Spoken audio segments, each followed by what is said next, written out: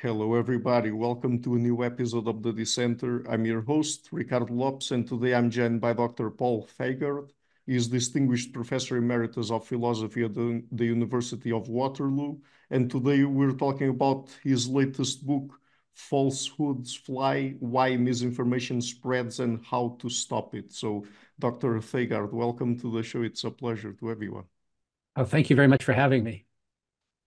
So we're going to talk a lot about misinformation here today, but I guess that before we get into misinformation itself, it would be important for people to understand a little bit better what we're talking about when we talk about information itself. So what do you think are the most important aspects of information that people should know to then have a better understanding of what misinformation is?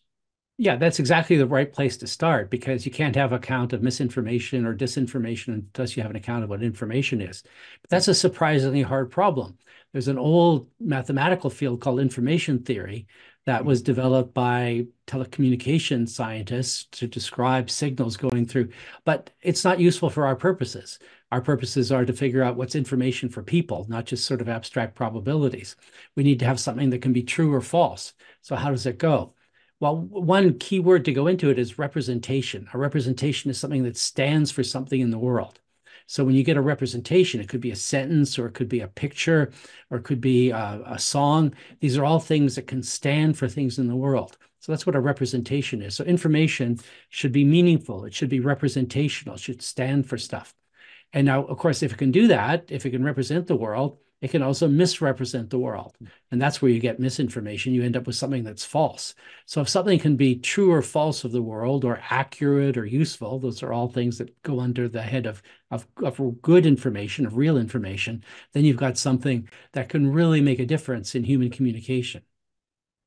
But how exactly do we go about distinguishing information from misinformation? I guess that's a very important question to tackle here because many times people make claims, usually based on conspiracy theories, about how what experts, the media classify as misinformation. It's just what some people, some elite out there establishes as misinformation or decides is information or misinformation, right? So how do we do it properly? Okay, the key question then is what's the difference between information that's real and information which is misinformation, which is right. One of three things. Here, I actually got this from the U.S. Surgeon General, who gave a good account of it. The Surgeon General in the U.S., the top health official, is really worried because he knows that there's vast amounts of misinformation about health out there. Think about COVID, about vaccines, and constant other things. But he came up with a nice one. He said, misinformation is information which is false, inaccurate, or misleading. So the key question there is accuracy. Does it actually reflect what goes on in the world? So my account of information is correctly representing what's in the world. Assume there's a world. This is already something that people disagree about, but I think there's lots of reasons to believe, yes, there is a real world out there, and we can either get it right or get it wrong. Information that's done properly, real information gets it right. Misinformation gets it wrong. It can be because it's got sentences that are false or pictures that are inaccurate or just things that are misleading because they're a little bit off and they give the wrong sense of what's important. So misinformation is information which is false, inaccurate, or misleading, or often all three. And we find loads of it in all the different fields that I talk about in my book. You find it in medical domains, you find it in science, you find lots of it in politics, lots of it in arguments about equality. And the example that I use to sum it all up about is in the Ukraine war, where the Russians in particular used a lot of propaganda to tell lies about Ukraine to try to justify it. So real information about the Ukraine war is what actually happened, who attacked who, what kinds of governments do the different places have. That's real information because it corresponds to reality.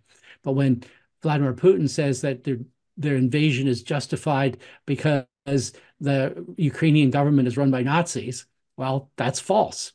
and it's inaccurate, and it's extremely misleading because it's being used to justify an invasion for which there is no justification. And why should we worry about misinformation exactly? Because, for example, I've already talked with people on my show who have been doing work on misinformation, how it spreads on the internet, for example. And over the course of almost all of those interviews, people have told me, for example, that it's usually just a small minority of people basically putting information out on the internet and spreading it, and most people do not fall for misinformation, and even the ones who fall for it, we have probably to look a little bit into their political and social affiliations to understand why they tend to believe in specific kinds of misinformation and so on. So there are arguments, I guess, for saying that perhaps sometimes we exaggerate a little bit the social impact, the political and social impact of misinformation. But why should we worry about it exactly?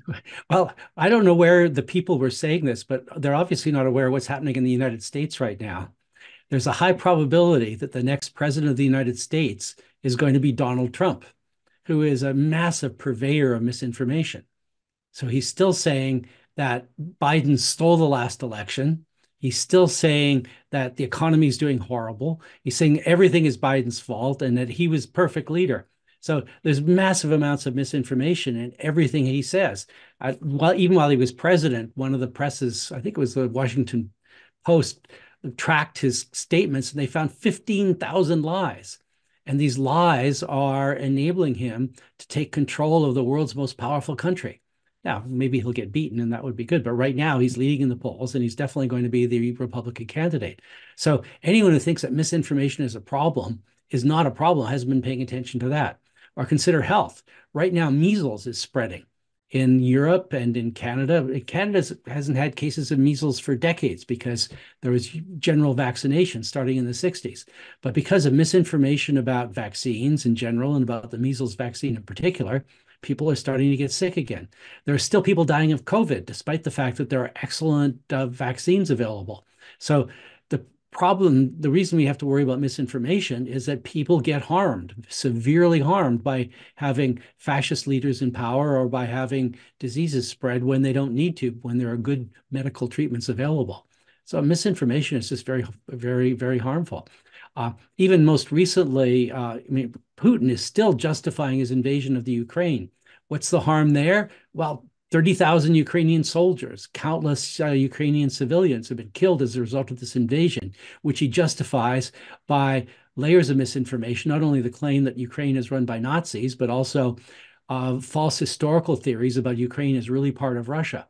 And so these false beliefs, this misinformation, is justifying the causation of immense amounts of harm to human beings. So it's not just a fact that there's a bunch of people talking nonsense on TikTok. I mean, that's not so important but when they start saying, what are the causes of diseases? What's the political way to deal with the current problems in society? Then misinformation is causing real harms. And that's why the first sentence of my book is misinformation kills. And it clearly does. I give also examples from climate change. There are already people who've died because of climate change, because of heat waves and wildfires and things like that. And all the information, the real information that we get from government bodies is that this problem is going to get worse and worse and worse. That there were a few million people died from the COVID epidemic, but it's going to be many more million people are going to die as climate change gets worse, in accord with the best scientific information. So it's not just that there's these little harms and these little unfortunate things that happen because people gossip on Twitter or TikTok or Instagram. People die as a result of misinformation. So let's get now a little bit into, before we get into some of the examples you mentioned there and explore them a little bit more, like the Ukraine war, scientific misinformation, medical misinformation, and so on. In the book, you bring into the book a particular framework that you call the Ames theory of information and misinformation, or the AIMS, because it stands for acquisition, inference, memory, and spread. Uh, could you tell us a little bit about these four general processes? What do they correspond to, how they work? Sure. It was about 5 years ago I realized I needed a theory of information. It was because of another project I was doing about energy and the philosophy of mind, but I kept running across information. And so I went to look and see what are the current theories of information. And there's still the old theory that I mentioned coming out of telecommunications theory is around, but there wasn't a good theory that would actually cover information. Here, my background in philosophy of science was relevant. Along with other philosophers of science, I've been arguing that scientific theories, by and large, at least a lot of the most important ones, are descriptions of mechanisms.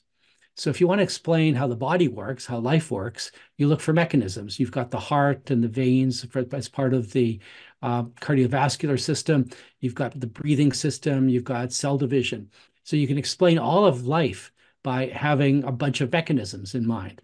So what's a mechanism? Well, if you know what a bicycle is, you've got a good example, because with a bicycle, you've got the different parts. You've got the handlebars and the frame and the wheels and the crank and all those things. So if you want to explain how a bicycle works, it's the same as how you explain how the body works. You identify mechanisms. So the question I asked myself, what are the mechanisms of information?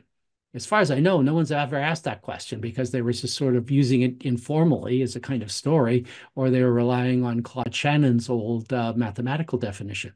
But this turned out to be really interesting, because I started to think about what makes information work in the real world and these high-level problems that matter to human beings.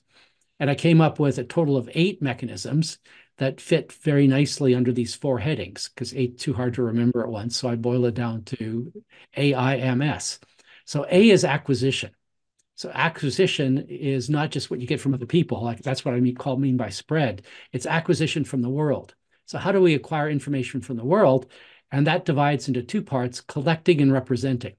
So how do we collect information from the world? Well, for a start, we use our senses. We use our eyes and our ears and our touch and so on, or smell. And so that's collecting, which is the key part of acquisition. So that's the way to do it right. I mean, obviously, we know how to do it better now than people did 100,000 years ago, because we not only use observation, we've also developed great techniques in science to do systematic observations with lots of people, to use instruments. Instruments are wonderful because you can measure things. You can use telescopes, microscopes, rulers, X-ray machines. So we've got all these instruments. And one of the most important things that we've learned how to acquire information is experiments.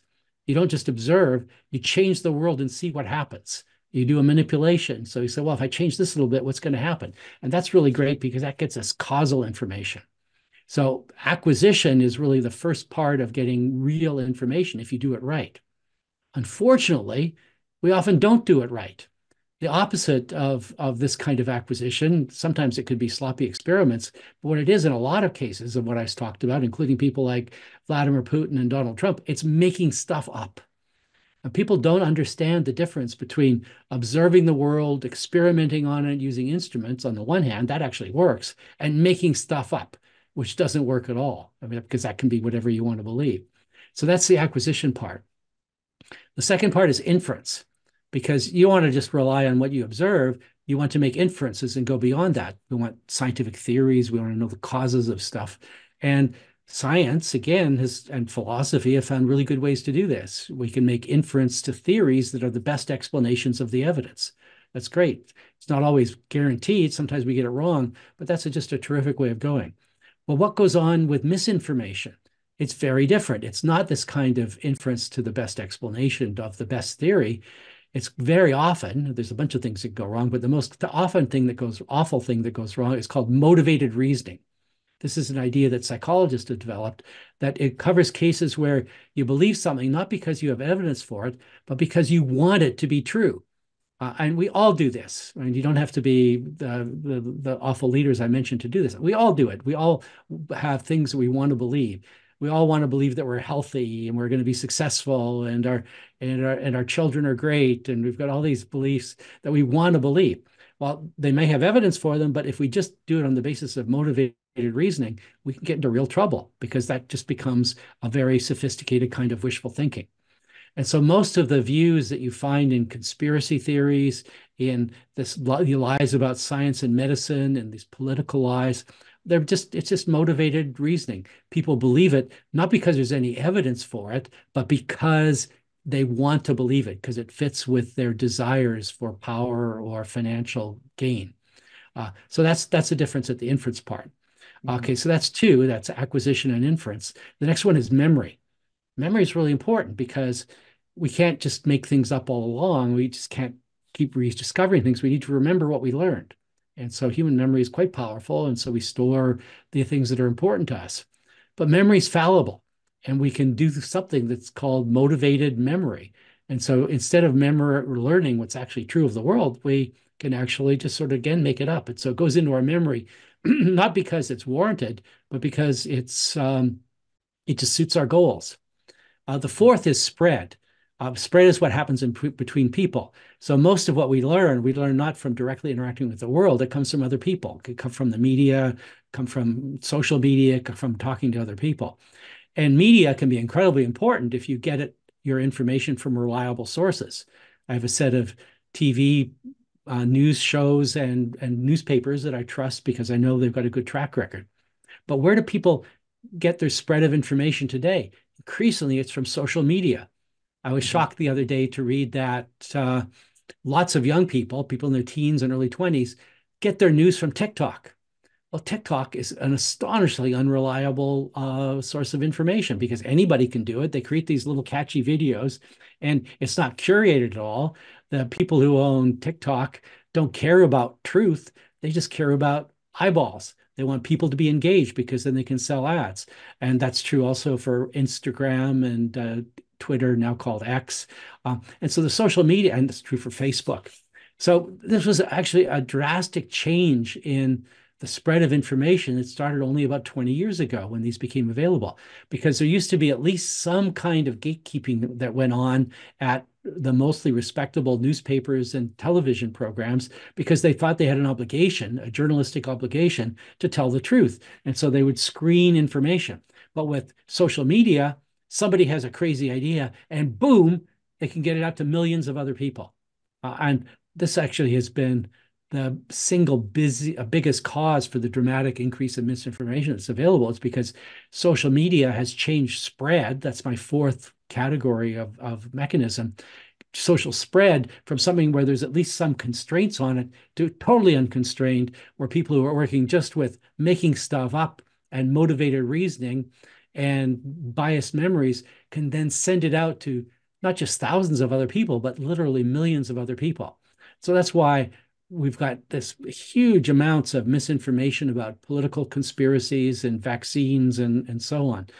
So that's why spread is the fourth one. So we need acquisition, inference, memory, and spread. And when those things are done right, and in some areas they are done right by responsible journalists or by scientific research, well, that's great. We get real information. But when they're done badly, as they are increasingly today, then we get misinformation. And what can we do exactly with this framework? If I understand it correctly, we can both understand how each specific type of misinformation, like, for example, scientific misinformation, political misinformation, works, looking back at different kinds of misinformation out there, and how each of these different processes played out, and understand how that particular kind of misinformation spread over time, but we can also use it to tackle each specific kind of misinformation and try to counter it. Okay, well, let me give you an analogy. I think there's an analogy between this problem, which is huge, and what goes on in medicine. So what's good health? Good health basically means that all the mechanisms in your body are working. What's disease? Disease is when they break down. Your heart stops beating or your cells start dividing and become cancer. And so good health is the mechanisms are working. Disease is when the mechanisms break down. But of course, we have medicine. What does medicine do? It has cures. Well, how does it do that? It intervenes with the mechanisms to make things work. It fixes your heart, or it fixes your lungs, or it stops the cell division. So what we need for misinformation is something that's analogous. We need something that's like a cure to fix the broken mechanisms. And what I do is in the book is identify a whole set of these, not ones that I've invented myself, but I've compiled them and formulated them in a way that fits with the mechanism account. So I can give you a bunch of different examples. Well, the first one is have a willingness to identify the difference between truth and falsity. When Rudy Giuliani was defending Donald Trump, he said, well, truth is not truth. I mean, first of all, if you throw truth out, if you don't think there's a reality that you're trying to get right, then you're in big problems. But the first thing is to recognize that, yes, there's a world out there for medicine and for science and for politics, and we're trying to get it right. And you have to be aware then that people are often saying things that are false. So you have to have falsehood detectors going. You also have a way of scrutinizing your sources. Who's saying it? Do they have good sources? So anything that Donald Trump says is likely to be false because he just says whatever he wants to suit his own needs. On the other hand, there are some good sources like the newspapers or the TV sources that I mentioned. But then for deeper purposes, there's other things we can bring in. For many years, I taught critical thinking. Critical thinking is a process where, first of all, you identify the thinking errors that people are making, things like motivated reasoning, which everyone succumbs to, but then you try to counter that with good ways of reasoning, such as evaluating theories based on the evidence. So critical thinking is this two steps. First of all, what errors are people making in their thinking? And secondly, how can we fix it? Another way of doing this that other people have thought up in a quite different rule that I just became to appreciate is called motivational interviewing. It actually makes belief change less like critical thinking and more like therapy. This was invented originally for people who were being helped with addiction. So if somebody's addicted to alcohol or to heroin or to some other drug, it's hard to just reason with them because they've got an addiction. But motivational interviewing was invented as a sort of therapeutic way of actually trying to understand people, have empathy with them, understand what's going on. Well, why are you drinking so much? Or why is heroin so important to you? And it actually has been found to be effective. It's much nicer than critical thinking, which sounds kind of like cold-hearted logic. This is being empathic and understanding and helping. Actually, one of the most interesting applications is it works with people who are vaccine deniers, people who don't want to vaccinate their children. And so trying to give the pure scientific argument doesn't work. But if you can talk to these people, a lot of the people who are vaccine deniers are actually really nice people. They're parents who are just caring about their children.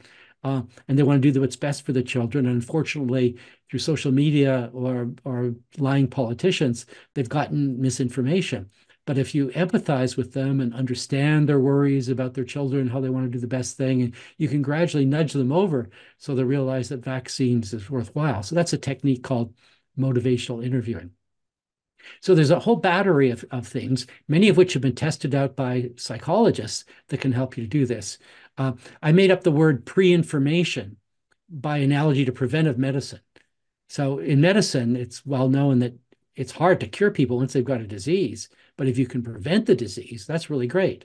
So curing cancer is hard, but preventing cancer by making sure people don't smoke or live in bad environments or eat rotten food, that's much more effective. So I made up the term pre-information to cover a whole set of ideas that psychologists have introduced that are ways of keeping people from getting bad information in the first place. One of them is called pre-bunking. So debunking is correcting misinformation. Pre-bunking means get in there and make sure people don't get it in the first place. And so I think that's a really nice technique that psychologists have invented. Another one they call is inoculation. So you try to warn people. It's not working with respect to Donald Trump, especially if he's going to be the next president. But there are millions and millions of people who haven't been warned that you can't believe what he says because he's just concerned with his own power and his own fortune. But that's the kind of pre-bunking or inoculation that might operate in some cases to help people to get taken in. So there's a whole set of different ways in which we can try to correct misinformation or even more effectively in some cases, prevent it from arising in the first place. So that's why this isn't hopeless. It's not just, oh my God, we can throw up our hands and realize there's just so much misinformation that it can't work. Well, no, there are some things we can do. So you use the term cognitive error at a certain point there. What counts as a cognitive error? And also in the book, at a certain point, you distinguish between psychological and social mechanisms that drive cognitive error. So what is the Mhm. distinction there, and why is it important to establish Okay. that distinction? Okay. So a cognitive error is a pattern of thinking that leads to falsehoods. Mhm. And here we can really draw on, in the case of psychology, decades of research. In the case of philosophy, hundreds of years of research, really going back to Aristotle. So psychologists call these biases, cognitive biases.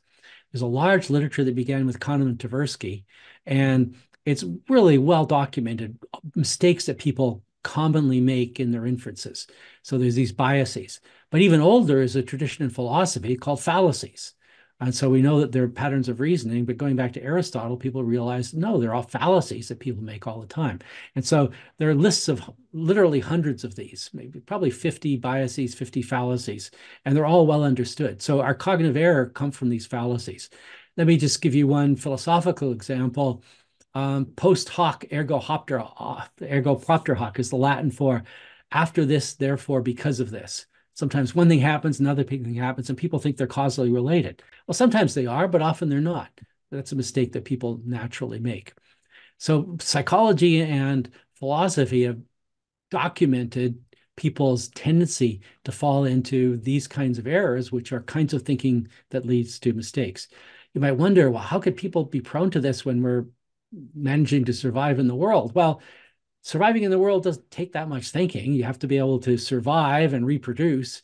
And it really doesn't take that sophisticated thinking just to survive and reproduce. But now we're living in this rich, complicated world and having to deal with complicated situations. And the cognitive errors really tend to draw us in. That list from cognitive biases and human and fallacies, philosophical fallacies, misses out on what I've already mentioned, what I think is the most important one, which is motivated reasoning. This is where people believe something because it suits their goals. It makes them happy. It's not just wishful thinking. It means there's something you want, and so you find reasons for it. So this research was done by initially by a psychologist named Ziva Kunda, who actually was my late wife, and which is brilliant work. It's been cited now 10,000 times, and the citation rate, even though this work was done 30 years ago, is just zooming 1,000 times in the last year or so, because people realize that this is the basis. So you have to realize that everybody is prone to motivated reasoning, thinking they're healthier than they are or prone to be richer than they are. And so I think that belongs as one of the thinking errors that we have to watch out for. Your other part of your question was about social errors. Now, the social error part connects up with the fact that most of the information, as I said, we get from other people. That's the spread part. And the problem here is you have to worry about who you trust. You shouldn't trust anybody on TikTok because they're not screened. I mean, any 16-year-old can set up a TikTok account and declare themselves a news source, and who knows where they get their news. So TikTok's an utterly unreliable source, and that's going to be true for a lot of other social media. On the other hand, I've got a list of newspapers that I think are really pretty good. And not perfect, but really pretty good, and a number of TV programs, TV news shows like the Canadian Broadcasting Corporation, that I think they're usually right. They're people certainly who really care about getting things right. They're not just caring about pushing a particular political agenda. Whereas you have other news sources in the US, you've got Fox News. You can't believe anything on Fox News. They're just pushing their pro-Trump agenda. And so they're as bad as social media or religious texts. So you've got to be able to distinguish these ways and figure out who you can trust. So I've got a bunch of people who I know are well informed, care about the truth. If they tell me something, I'm going to believe it most of the time because I think they're reliable sources. So that's the social part. The social part is acquire your information from sources you know to be reliable, rather than from ones you've got good reason to believe are highly unreliable. And by the way, since you mentioned news sources there, how do we go about establishing the credibility of different news sources? What factors do we look into exactly? That's a really good question. I mean, it takes a lot of time, actually. You've got to follow these sources for a while. Occasionally, I'll encounter a new news source, and I wonder, are they reliable? So when I was doing the Mhm. research, for example, on the um, conspiracies and the Russia-Ukraine, suddenly Yeah. I was running across news sources like Russia.tv. Well, first of all, I knew that Russia was unreliable, and so I had a hunch that Russia.tv. But then I looked at some of their content, and you could see they're just making things up that are announced by the Russian government. So it's partly by association with good or bad people. But sometimes you just have to follow it for a long time. So I've got some of these newspaper sources. One of my favorites is the British newspaper called The Guardian that I've been reading for many, many years. And occasionally they do things that I think are not quite right. But by and large, I've been tracking what they say, what I get from other sources that I think are reliable. And so you have to track places for a long period of time and see the extent to which they turn out to be right or turn out to be wrong. So just before we dive into some of the examples of misinformation where you explore in the book to illustrate all of what we've been talking about here, just tell us a little bit more about motivated reasoning, because I would like to understand here what's behind it. What drives motivated reasoning cognitively, emotionally, and otherwise? Yeah, that's a really deep question because people used to think that the brain was sort of divided up neatly, that Yeah. you've got intelligence on the one hand and emotion on the other part. And you should be able to distinguish that. It goes back to Plato. He said we should now analyze the human as being like you've got a charioteer and three horses. And you got to kind of keep them under control and keep cognition and emotion. So, but that now that we have neuroscience, we know this isn't right at all. If you look at the brain, you've got cognitive areas and emotional areas, but they're intensely interconnected. So our intelligence isn't just our raw cognitive thinking ability. That's an old view that doesn't hold up now. But it's in fact depends on a really sophisticated interaction between cognition and motion, between our cortex and our limbic system, which includes areas like the amygdala. And the emotion is actually really important because emotions tell us what's important. It's not just a question of what's true, it's what's important, what's going to enable us to survive and operate in the world. And so the view of thinking, I get this mostly from Antonio Damasio, but there's loads of subsequent support for it, depends on this really tight interaction between our cognitions and our emotions. The problem is there's no firewall. There's no sharp division between cognition and emotion. Or to put it in the terms that economists might know, there's no sharp division between probabilities and utilities. These things should be completely separate, but they're not. They're all interactive in our brain. And often this does it well because we're figuring out what's in the world and we're figuring out what we need to do. We have to avoid predators, we have to find food. And so our emotions and cognitions work well together. But they interact constantly. And sometimes this gets us into trouble. So it gets into trouble where instead of our cognitions depending on how we're observing the world and what getting good information sources, it gets tied in with our emotions. And so you think, oh, I know what I want. So to take an extreme example, this happened to a friend of mine. He discovered a lump in his armpit. He said, oh, Mhm. that's nothing. I'm young. I'm healthy. This can't possibly be a problem. Well, a year later, it finally got bad enough that he got it checked out and turned out to be melanoma, which obviously is serious. But all of us have a tendency to be somewhat well, at least I do, and lots of other people do. Think, oh, that's nothing. That little bump is nothing. But that's a motivated reason because that's what you want to believe. Uh, so this is something that happens because our cognitions and our emotions are basically all tied together in the brain. So that's why it's such a serious problem, and it means that people who not only do it themselves but realize that they can manipulate other people can do the same thing.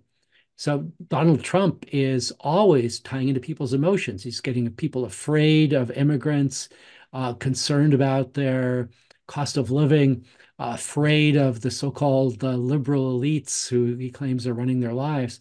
And so he's just absolutely fiendish about manipulating people's emotions, tapping into something which is part of all of our thinking because our cognitions and our emotions are so tightly interconnected. So that's why motivated reasoning is so natural to all of us because we don't have cognition in one part of our brain and emotion in the other, they're all interconnected with lots of going back and forth. And so we all can be misled into motivated reasoning as opposed to considering the evidence that's important if we really care about our health or about our political well-being.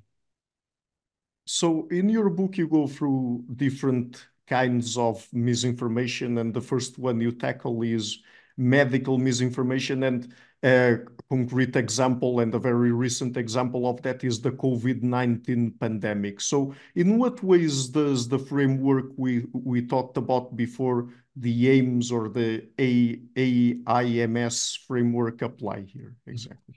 Yeah, I think it provides a good account both of why there's so much terrific real information about COVID-19 and other diseases, and also why there's so much misinformation. So let's do real information first.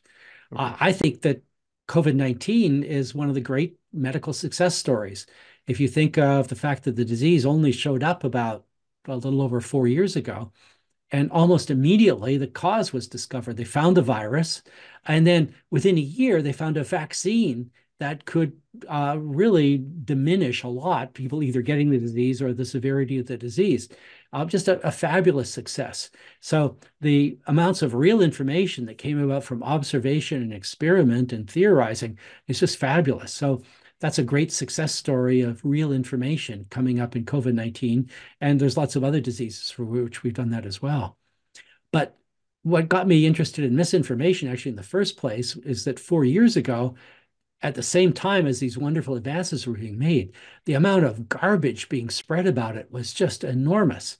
People were making up possible cures. They were saying, oh, we can just use bleach. That's one that Donald Trump did on television.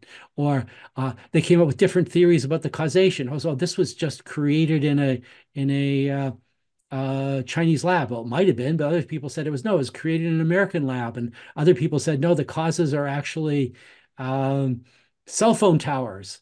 And so people generated all sorts of just completely bonkers theories about the origin, as well as all sorts of completely bonkers theories about which kinds of medicine could treat it. There's also early experiments within the next year or two that show that the vaccines work really pretty well with very minimal side effects. But other people started telling stories about how they cause other problems or how they don't really work. And so COVID-19 was just a great case where we get terrific real information by reliable methods at the same time as various amounts of misinformation is being spread. So one question is, well, what are the motivations? Well, if you look at a lot of the COVID-19 misinformation, it comes from websites where people sell nutritional things. They basically say, just listen to us, we'll tell you all the things that's wrong. And they're trying to get people to buy drugs or nutritional supplements that don't work at all. So there's a lot of lies being told just to sell sorts of things. And some of the lies are also being told for political purposes because people didn't want to have the government require that people get vaccinated. They just wanted absolute freedom. And so they would make up stuff to deter people.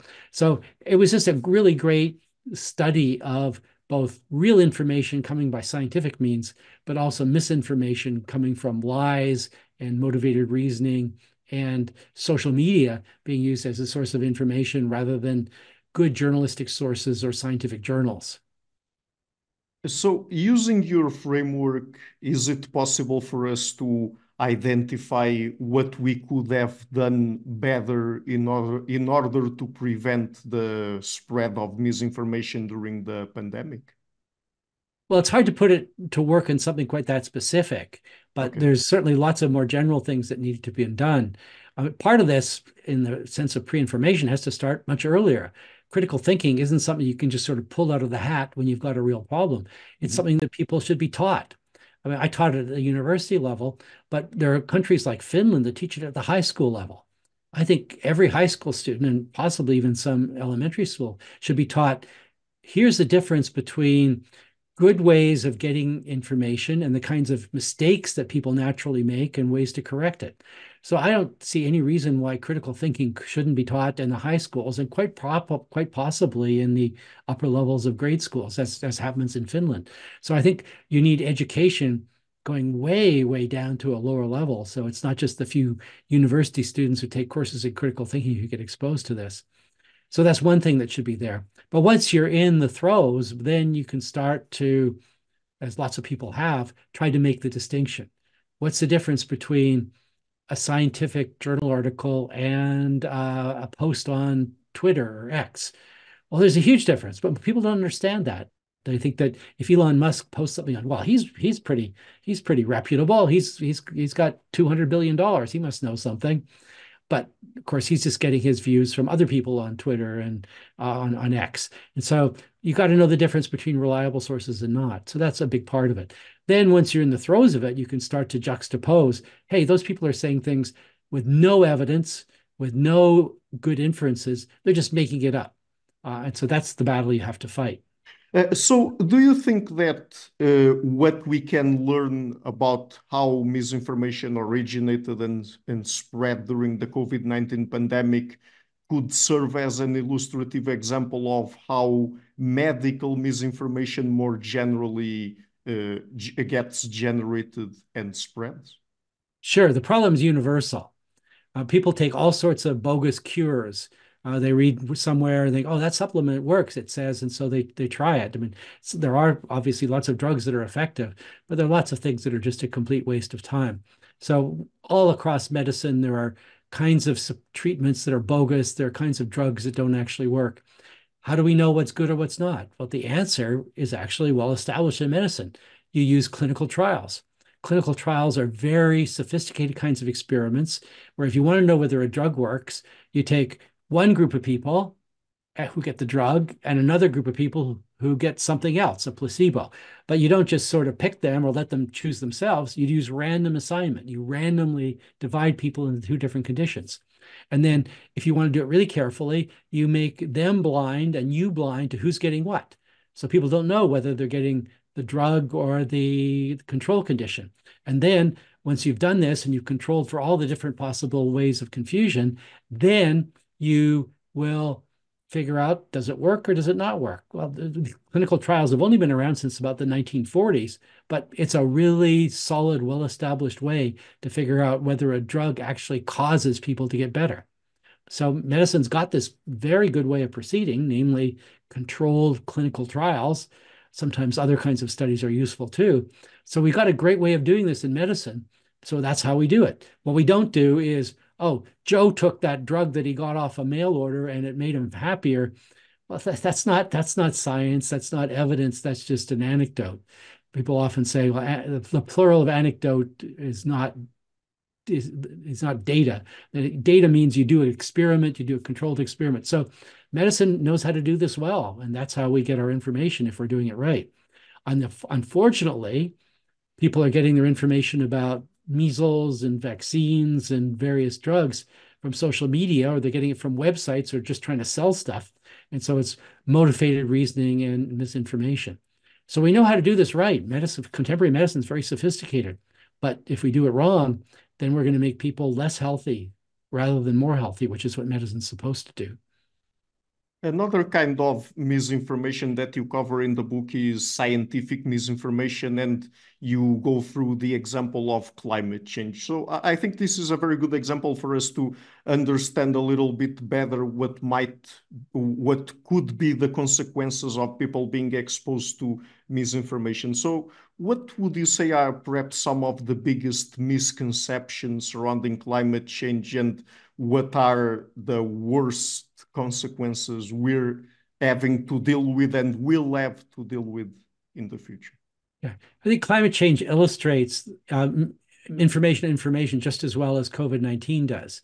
So is there real information about climate change? Sure. That's what the legions of scientists in the IPCC, produced by the United Nations, Intergovernmental Panel on Climate Change, has been doing for decades now. So we've got huge amounts of good information. How's it done? It's done by measurements. It's done by observations. It's done by instruments. So we've got huge amounts of information that's also led to inferences. And so people have built these climate models that allow us to make inferences about what's likely to happen if global warming continues. So there are these 1,000-page documents produced by the IPCC that are very closely reasoned, full of empirical information that tell us what we should expect and what we should worry about. So there, real information is all available, but we just need to put it to work in making our decisions about how to run our society. But what's the difference? Well, on the other side, you've got lies and huge amounts of motivated reasoning. Why is it motivated reasoning? What's the motivation of people who are climate change deniers? Well, it varies. A lot of it, though, comes from the oil companies. The oil companies have been producing huge amounts of fossil fuels. They get billions of dollars of profits out of it. They don't want to be reined in because if there's less oil being sold, less gasoline being used, their profits will be hurt. And so that will make their companies less profitable. For the executives, it will make their power less. It will make their salaries less. And so you'd have these companies that would be hurt by control on the use of fossil fuels, because obviously the one way to get climate change under control is to reduce the amount of fossil fuels that are being used. So that's why the companies are biased. What about the politicians? Well, there are a lot of politicians that are basically in bed with the companies because that's where they get their funding. So that's major oil companies and the owners of the oil companies fund politicians to say what they want. And so the politicians will say, oh, we don't want to restrict fossil fuels. So they make up stories about what's going on. What are the stories that make up? Well, they'll say, oh, this is just to try to get control over people and affect people's freedom. Well, freedom is definitely an issue here, because if you tell people, no, you can't have a gas guzzling car and you have to pay taxes on your use of carbon, yeah, that does limit people's freedom. I think it's a justified one because it's in people's good. But there's some politicians, the conservative politicians, both tend to be in bed with the fossil fuel companies, but also they like the idea of freedom as a sort of abstraction, irrespective of whether it's in people's good or not. So you have motivated reasoning on the side of the oil companies and motivated reasoning on the side of some politicians. And then they're convinced that climate change isn't a problem. And so they tell the lies and other people believe them. So I wanted to ask you now, and I guess that this would apply to a certain extent to some of the misinformation going on in social media and elsewhere surrounding climate change, and also some anti-vaccine or anti-vaxxer attitudes that people have. How do you approach conspiracy theories through the framework that you present in the book, and how do they relate to misinformation more generally? Okay, I mean, first of all, there are real conspiracies. So the information part is, yes, I mean, there actually are conspiracies in the world. I give two examples. One is the conspiracies that the Roman senators used to kill Julius Caesar. They got together and said, let's kill Caesar, and they did. So that's a real conspiracy. Much more recently, it's well documented now that there were conspiracies around the attempt to have an insurrection in the United States after the last election. The huge uproar that took place in the invasion of the U.S. Capitol, that was a conspiracy. The Oath Keepers and the Proud Boys, they planned it, and they led a big attack that killed people and was an attempt to overthrow the government. So that's a real conspiracy that's well documented. But what you find a lot, especially among right-wing commentators, is conspiracies that are just made up. So I use two examples. I use the QAnon conspiracy. There's never any evidence for that. For a real conspiracy, there's evidence. We have documents that indicated what the Proud Boys were up to. We got emails. We can see that, in fact, they were getting together to plan the insurrection. So we can use observations and things like emails, letters to indicate that something is a real conspiracy. But for the fake conspiracies, there's no evidence. There's no evidence that QAnon was any kind of reliable source, and that the things that were being said about a supposed conspiracy among Democratic politicians who were pedophiles to do all sorts of horrible things, that's just all made up. And so we can use the difference between real information and good observations versus making stuff up to distinguish the difference between real conspiracies and fake conspiracies.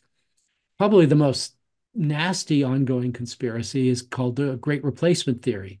It's popular in some parts of Europe as well as in the United States. This is the idea that there's a kind of left-wing plot to bring in non-white people to take over the country.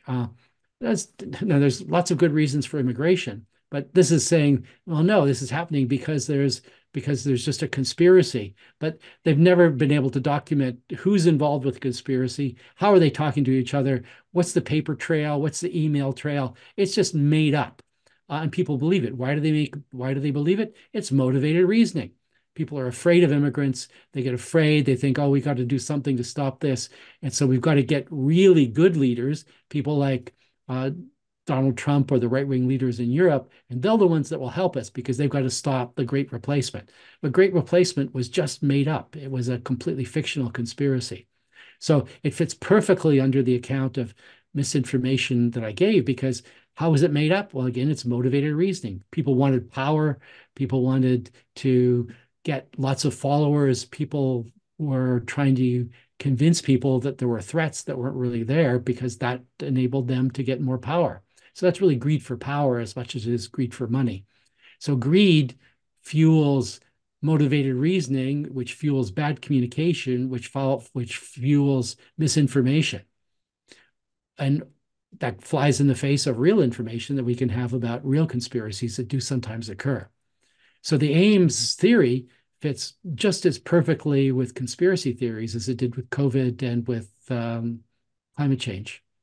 And you give the example of the Great Replacement conspiracy theory there. And I guess another interesting aspect here, and please correct me if I'm wrong, but I would imagine that one interesting aspect of some of these conspiracy theories is that they seem to be recurrent. That is, they come and go, they come into fashion, they go out of fashion, because the Great Replacement theory, if I remember correctly, is much older than the past, I don't know, 10, 15 years. I guess it's more than 100 years old. At least it's from the time of eugenics in the 20th century, Nazism, and all of that.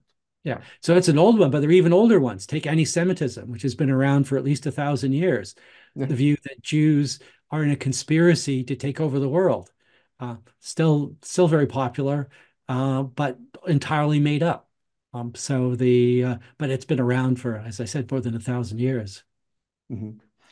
So could you give us then an example of political misinformation, and what counts as political misinformation, or that you would classify as such?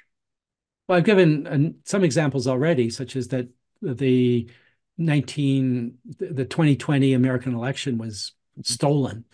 So Trump is always talking about elections being stolen. So that's one way that it can be done. But there are other things that can be done to people that are more subtle. Uh, Their lies told, for example, about the economy. So after COVID, Western economies went through big problems of inflation. And it was really bad. I mean, inflation was hitting 8, 10% a year. And that was really causing problems because people who live paycheck to paycheck and suddenly found their food was costing considerably more. This was a really serious problem for a lot of people.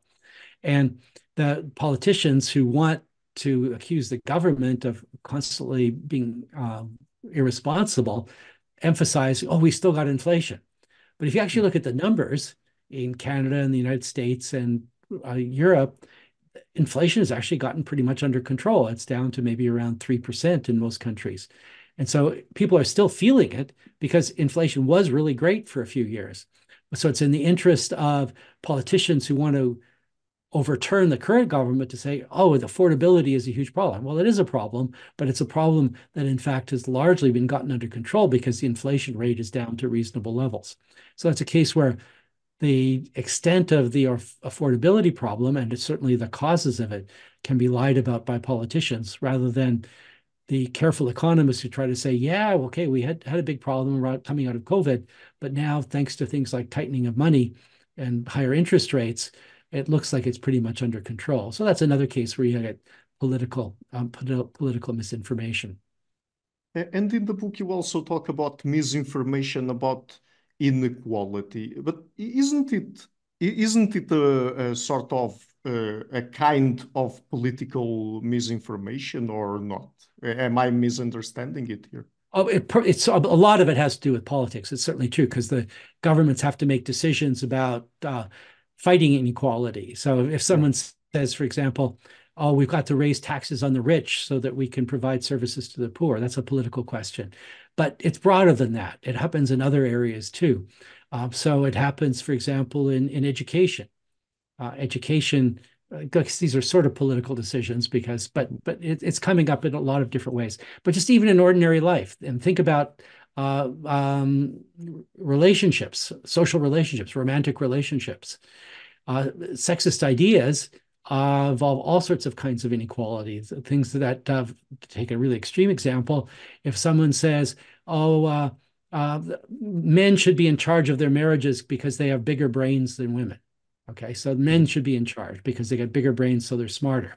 Whole layers of misinformation there that isn't political. It has to do with biology. What's the misinformation? Well, actually, men do have bigger brains than women, but that's only because in women, the neurons are more densely connected, are more densely packed in. They got the same number of neurons, and by any objective measure, they're just as smart as men. So that's one piece of inequality. One piece of inequality-based misinformation, and it can be used to justify different kinds of patriarchy that men should be running because they got better brains, and other sort of things that could go into that of all sorts of stereotypes of women as being inferior in other ways, as being more emotional. It's all made up stuff, not based on anything that's empirical about the brain or coming from empirical psychology. So that's a case where interpersonal relationships that don't necessarily involve the government can be distorted by misinformation about inequality. And when it comes to the Russia-Ukraine ongoing conflict, in what ways would you say misinformation might have played a role here? I would imagine both in the initiation of the conflict, but also in driving the conflict forward. Well, war always involves lies. It's whoever's in a war, they're always motivated to make things look good for them and bad for the other. And Ukraine wasn't perfect about this. By and large, I think they've been accurate reporting, but there were some stories that came out of the early stage of the war that made them sound really good. They had various kinds of heroic things that supposedly happened that turned out not to be well documented. But that was just minor stuff. Whereas with Russia and the kinds of misinformation that I mentioned earlier, things that they're claiming that the Ukraine is run by Nazis or that they've got this historical right to it. I mean, that's much more serious.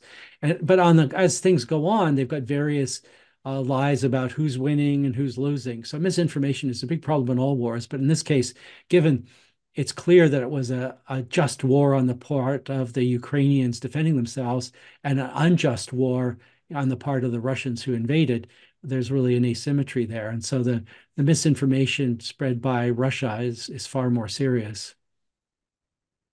So let me ask you one question about these different kinds of types or domains of misinformation that you go through in the book. So we've covered medical, scientific, political misinformation about inequality, and specifically also the Russia-Ukraine conflict. There's also social misinformation, but we'll leave that for the audience to read about it in your book. But why exactly do you distinguish between these different domains or kinds of misinformation? I mean, are they to be understood as completely separate, or how should we think about them? Well, the important thing from my point of view is that they all get explained by my theory.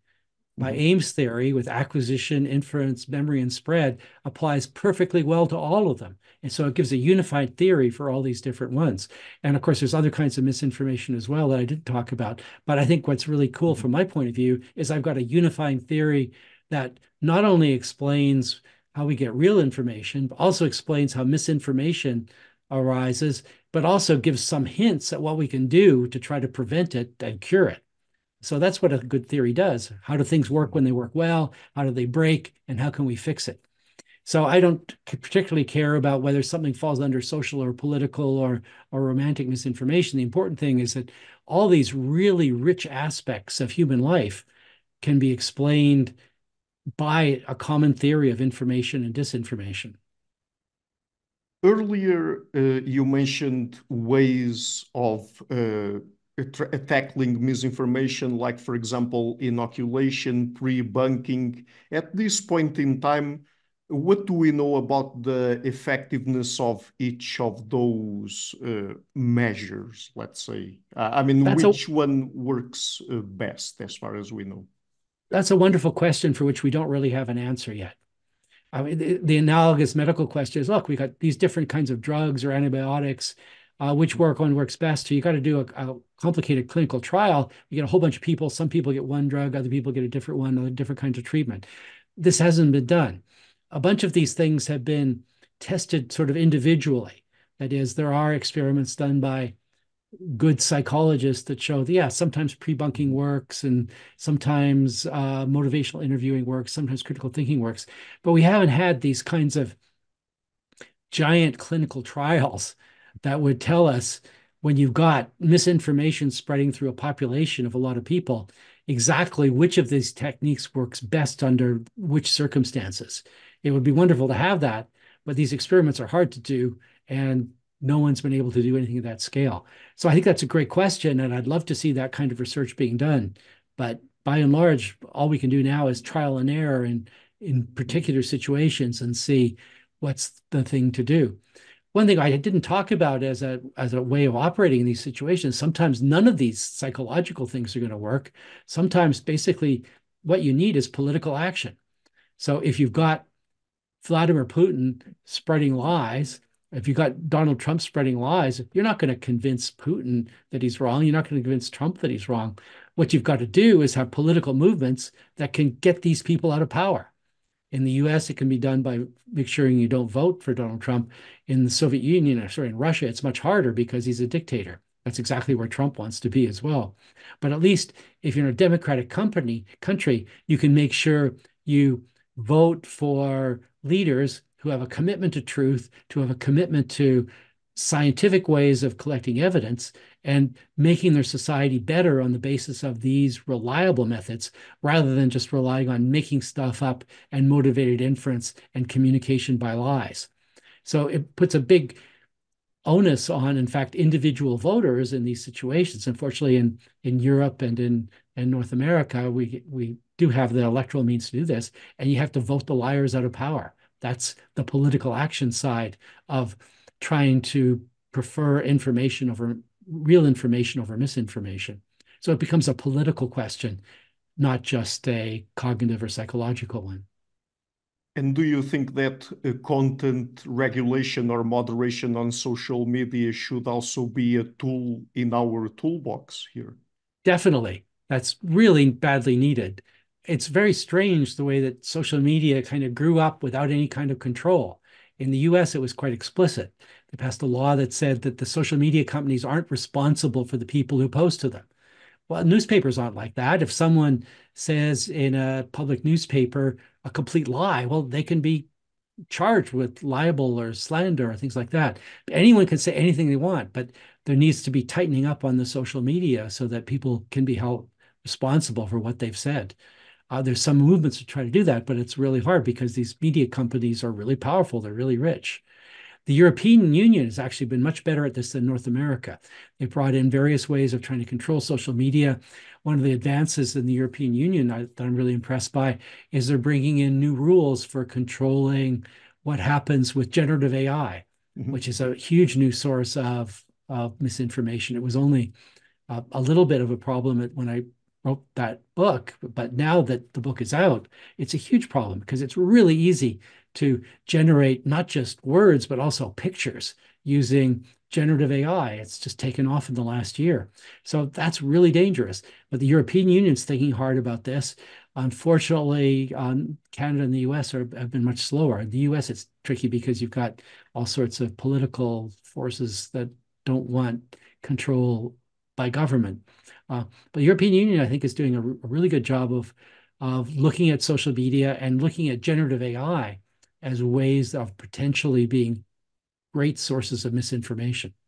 So politics can work. Sometimes you just have to work with leaders and voting to get people into place who will work for the sake of human needs rather than for the greed of people who are wealthy and powerful.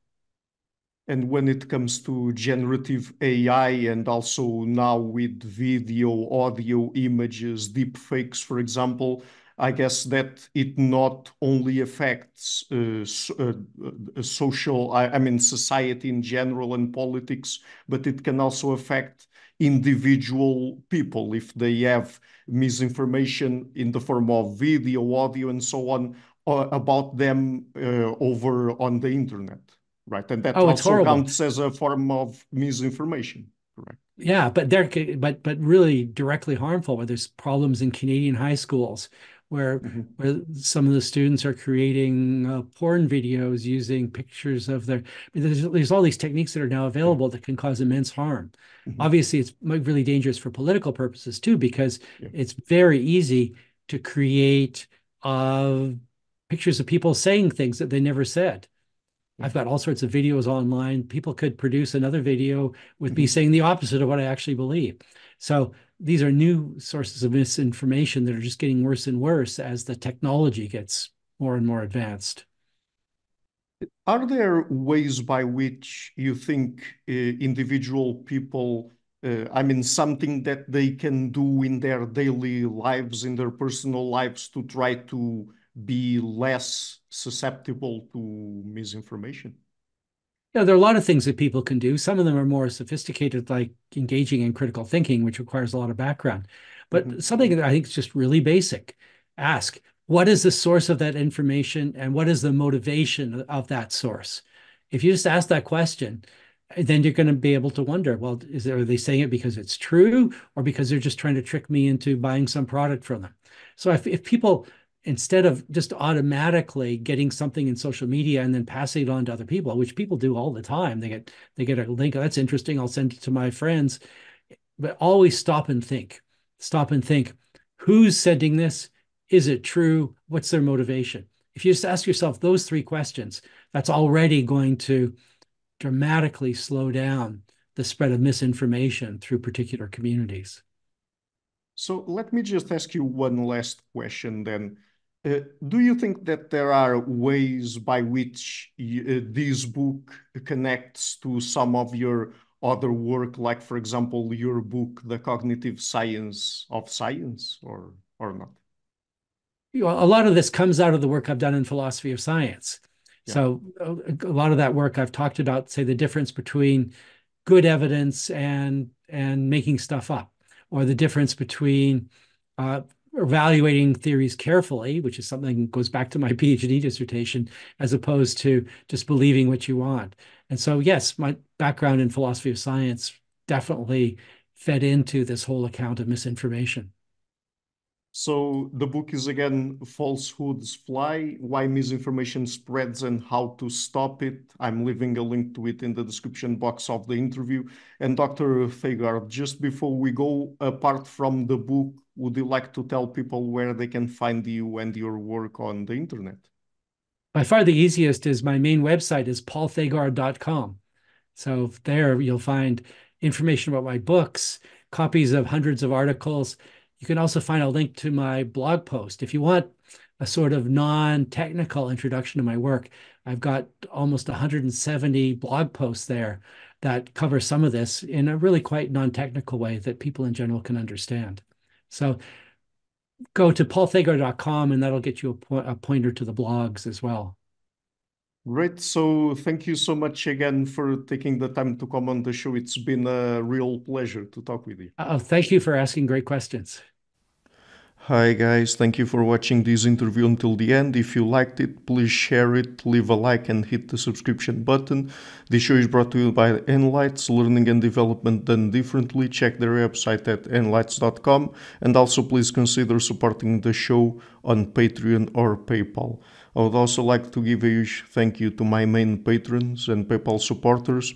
Per Ergo Larsen, Jerry Mullerens, Frederick Sundo, Bernardo Seixas, Olaf Alex, Adam Kessel, Matthew Whittingbird, Arno Wolf, Tim Hollis, Eric Alenia, John Connors, Philip Forrest Connolly, Dan Demetri, Robert Windiger, Rui Inácio, Zup, Marco Neves, Colin Holbrook, Phil Kavanagh, Michael Stormir, Samuel André, Francis Ford, Tiago Nunes, Fergal Cossen, Hal Herzog, Nuno Machado, Jonathan Librant, João Linhares, Stantanti, Samuel Correia, Eric Hines, Mark Smith, João Eira, Tom Hummel, Sardas France, David Sloan Wilson, Yacila Dez Araújo, Romain Roach, Diego Londonho Correia, Yannick Punter, Adana Rusmani, Charlotte Bliss, Nicole Barbaro, Adam Hunt, Pavlo Stasevski, Nelek Bach, Guy Madison, Gary G. Allman, Sam Afzal, Adrian Yeager, Paul Tolentino, João Barbosa, Julian Price, Edward Hall, Edin Bronner, Douglas Fry, Franca Bortolotti, Gabriel Ponce Cortez, Ursula Litsky, Scott, Zachary Fish, Tim Duffy, Sonny Smith, John Wiseman, Daniel Friedman, William Buckner, Paul George Arnaud, Luke Lowacki, Georgios Theophanes, Chris Williamson, Peter Wolozin,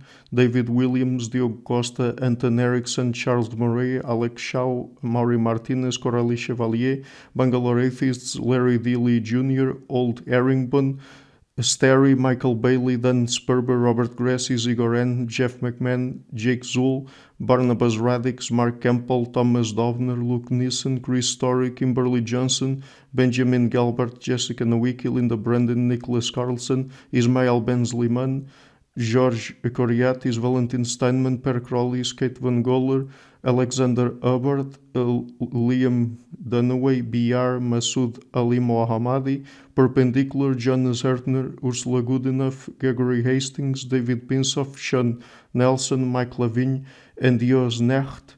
A special thanks to my producers, Isar Webb, Jim Frank, Lucas Stafiniak, Tom Vanagdam, Bernard Ignik, Curtis Dixon, Benedict Mueller, Thomas Trumbull, Catherine and Patrick Tobin, Giancarlo Montenegro, Alnick Ortiz, and Nick Golden, and to my executive producers, Matthew Lavender, Sergio Quadriano, Bogdan Kanivets, and Rosie. Thank you for all.